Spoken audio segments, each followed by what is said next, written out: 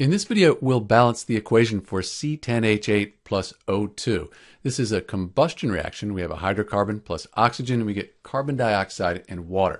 This is the formula for naphthalene. So let's see what we can do. Let's count the atoms up on each side.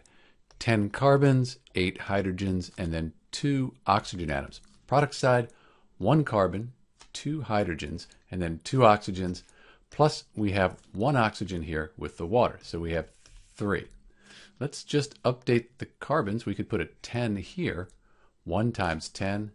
That would balance the carbon atoms. We do need to update the oxygens. So we have 2 times 10. That's 20 plus the 1 oxygen and water, 21. Let's update the hydrogens because we could just put a 4 as our coefficient. 2 times 4. That would give us 8. They would be balanced. And then we update our oxygens.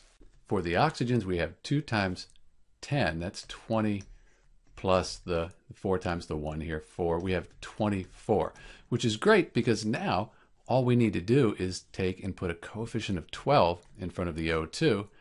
2 times 12, that equals 24. And we're done. This equation is balanced. 2 things to remember. One is leave the oxygen till last. That makes it easy because you have this oxygen by itself. We can change the coefficient here and it doesn't affect the carbons or the hydrogens.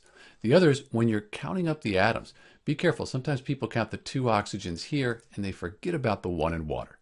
This is Dr. B with the balanced equation for C10H8 plus O2. Thanks for watching.